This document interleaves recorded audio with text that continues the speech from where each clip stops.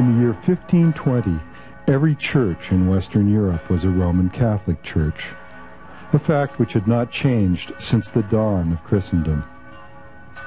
Yet by 1540, the picture was much different, because now people of several new Christian denominations could be found worshiping in many of these same churches.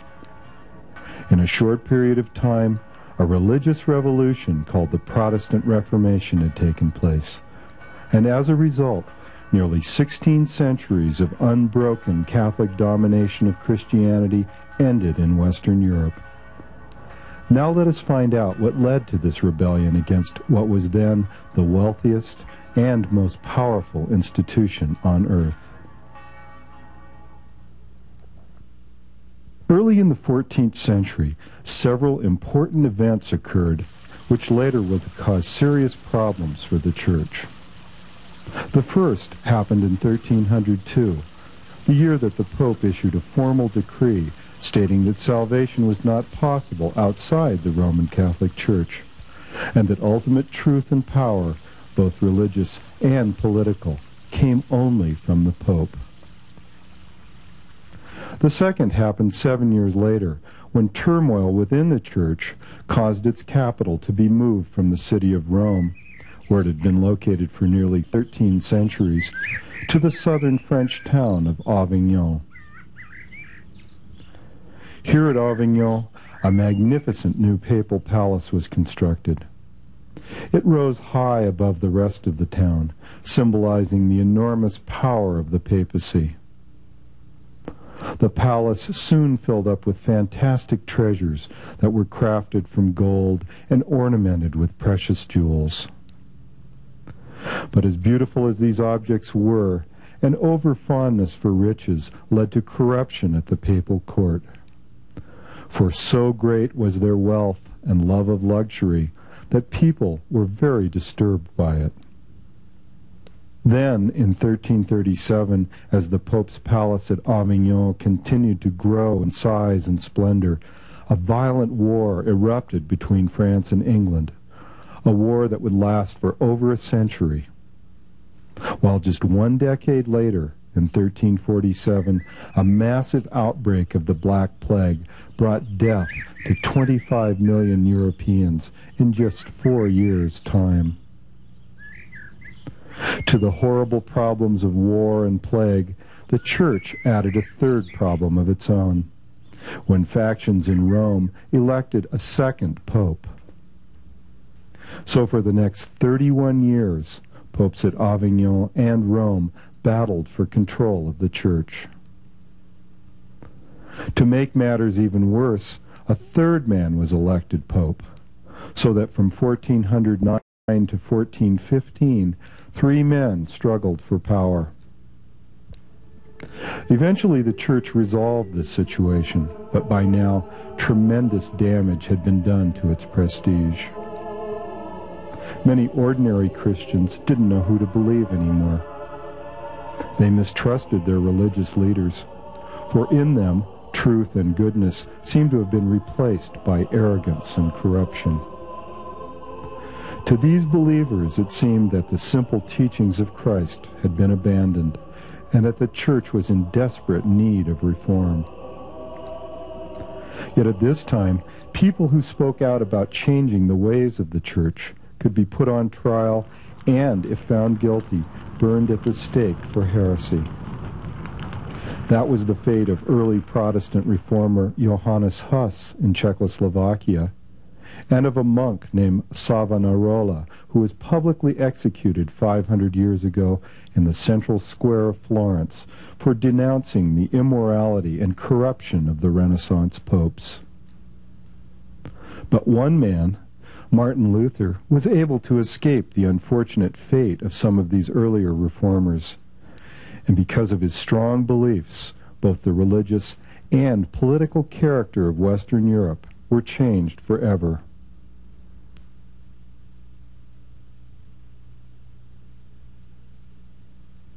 Martin Luther was born in northern Germany in 1483, and as a youth he lived for several years in this house in the town of Eisenach, while he attended the nearby church school. This must have been a fascinating time to have attended school, since people were just beginning to talk about the recent discoveries of Christopher Columbus. And this was also the time that, thanks to the invention of a new kind of printing press, the mass production of books was allowing information and ideas to spread rapidly for the very first time.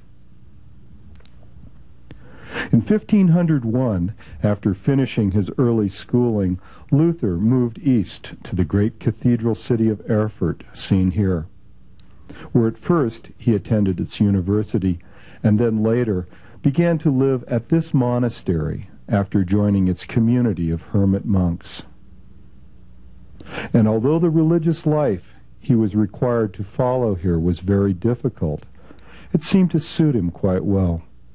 For a short time later, he was ordained a Catholic priest.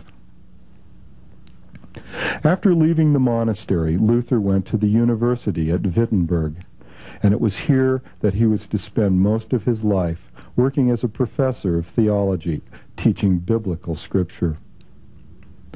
And it was also in the town of Wittenberg where the first step was taken that was to lead directly to the Protestant Reformation. On October 31st, 1517, Luther arrived outside the doors of the castle church to post a list of 95 criticisms he had compiled, protesting the church practice of selling indulgences. An indulgence is a spiritual favor granted by the church to sinners. The church teaches that through indulgences, the punishments for sins that have already been forgiven by a priest are eliminated, thereby removing obstacles on the path to heaven. In the early days of the church, indulgences could only be obtained by making difficult spiritual sacrifices, such as going on a pilgrimage to a holy shrine.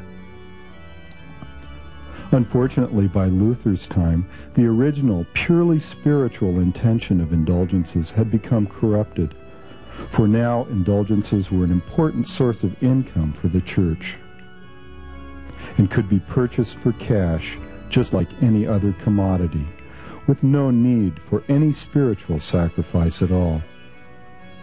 And it was this practice of turning something spiritual into a mere business transaction that brought Luther's condemnation at the church of Wittenberg Castle.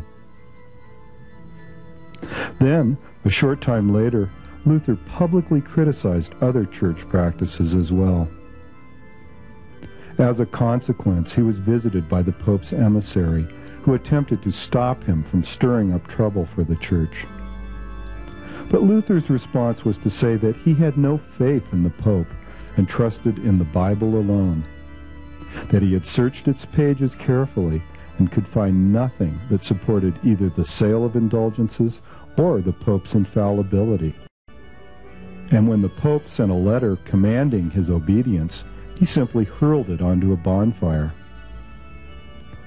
Luther stubbornly refused to yield, and soon published 3 revolutionary books that were critical of the church. And even though their sale was officially forbidden, these writings were openly sold all across Germany.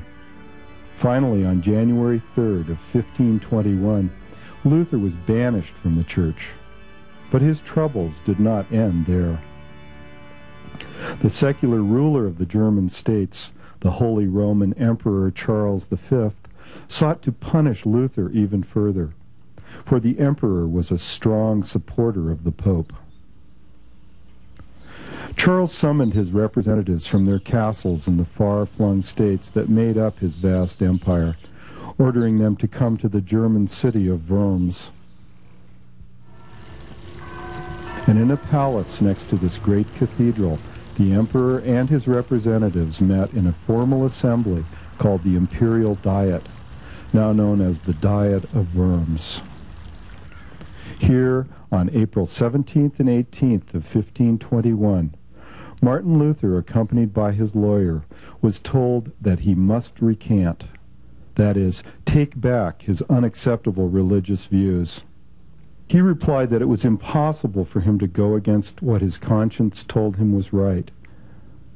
The next day, the disgusted emperor informed the gathering that he was ready to take actions against Luther for being a notorious heretic.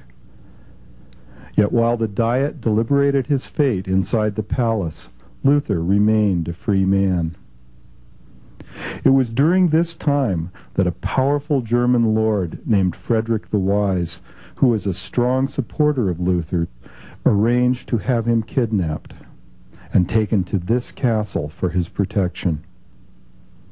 And while at the castle, Luther wore a disguise, and his identity was kept a closely guarded secret.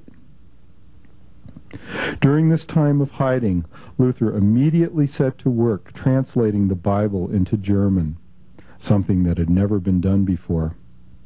Then, 3 weeks after Luther had disappeared from view, the Edict of Worms, seen here, was posted all across Germany. It told what should be done with the fugitive and his supporters. It commanded the emperor's subjects to crush them, to capture them, and take their properties, unless they had mended their errors and been absolved by the Pope. In Germany, the popular response to the Edict of Worms was to become a great turning point in the history of Western civilization, because most people simply chose to ignore it. And as a result, it was not long before Lutheranism was adopted as the official religion in many of the German states. In certain ways, Lutheranism was a reformulation of old Christian beliefs and practices freed from papal control. But wherever the new religion was adopted, significant political changes followed. For example, rulers who adopted Lutheranism often used it as a way to enhance their own authority at the expense of the Pope, and to keep more money for themselves instead of having to send it off to Rome. German peasants, feeling a new sense of freedom, used it as an excuse to revolt against their rulers. But in 1525, after Luther refused to support their cause because of the political chaos it was creating, 100,000 peasants died trying to improve their impoverished lives. In the 1500 years from the birth of Christ up to the lifetime of Martin Luther, only one major break had ever developed within the Christian faith. This occurred in the 5th century A.D., when Christians in Greece split from Roman control and formed the Eastern Orthodox Church. But this church never gained a foothold in Western Europe, which remained purely Catholic. In contrast, in the 16th century, after Luther started his church, many new non-Catholic Christian denominations formed in just a few decades. For example, in 1522, the theologian Ulrich Zwingli, seen here, convinced the leaders of the Swiss city of Zurich that churches should be freed from papal control, and that all religious images should be removed, because their use smacked of pagan idolatry, and that a simplified prayer service should replace the Catholic Mass. A short time later, this French theologian named John Calvin inspired an even larger number of Swiss citizens to join the Protestant movement.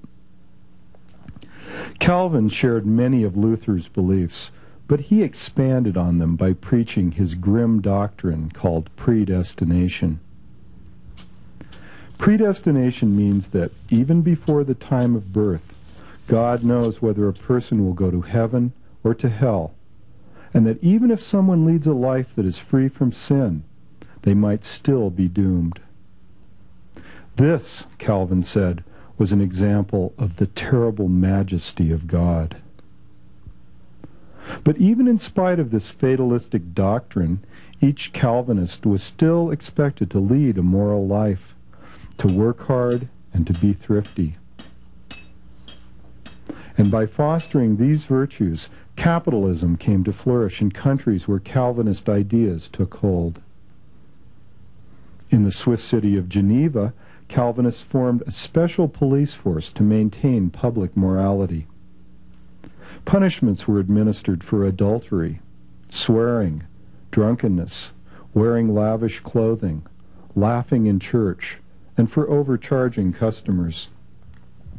And the Calvinists continued the old Catholic tradition of burning heretics at the stake, a fate that also awaited anyone found to be practicing witchcraft. The Protestant Reformation in England happened for quite different reasons than it did in Switzerland and Germany. In England, the break with the Church occurred not for theological reasons, but because the king refused to accept a papal decision. The English king, Henry VIII, wanted a new wife, but since Catholicism forbids divorce, Henry had to ask the Pope to grant him an annulment, a decree stating that his existing marriage had never been valid. But the Pope refused, and when word of this reached the royal castle, Henry became so enraged that he decided to abolish papal authority. And in 1534, through the Act of Supremacy, he declared himself to be the supreme head of the Church in England. He divorced his wife and went on to marry 5 more times. It seems likely that Henry also severed his ties to Rome because the Church kept demanding more and more money from him, even though the Catholic monasteries already controlled 1/3 of the arable farmland in his kingdom. Henry desperately wanted control of that land, so in 1536 he decided that all English monasteries should be abolished. He ordered the monks to leave, declared that everything of value now belonged to him, had the roofs taken off the buildings, and let them fall into ruin. And by 1539, every one of England's over 500 monasteries was gone. Thus, through the dissolution of the monasteries, the king increased his wealth enormously. And by handing over some of this property to his aristocratic friends, he was able to greatly strengthen his political support throughout the kingdom. Oddly enough, unlike Luther and Calvin, Henry had no real problem with the basic teachings of the Church. He just hated being subservient to the Pope. Consequently, the services and sacraments of the Church of England differed very little from traditional Catholic practices. It was not until after King Henry's death that more radical religious changes were introduced. These included the adoption of both the Book of Common Prayer and Sacraments and of 42 articles of faith that spelled out the beliefs of the Church of England. In the buildings around this fountain, located in the northern Italian city of Trento, a great council of the Catholic Church met between the years 1545 and 1563 to try to work out a solution to the growing Protestant rebellion. The final decision reached by this council, called the Council of Trent, was that the Church would yield nothing to the religious rebels. Instead, all of the traditional teachings of the Church were upheld. The Council reaffirmed that, in addition to the Bible, the Pope and Church councils are also a valid source of religious truth. That performing good works can help win salvation, which neither Calvin nor Luther believed. That indulgences can reduce a sinner's time in purgatory. That there are 7 holy sacraments, not just the 2 recognized by Luther.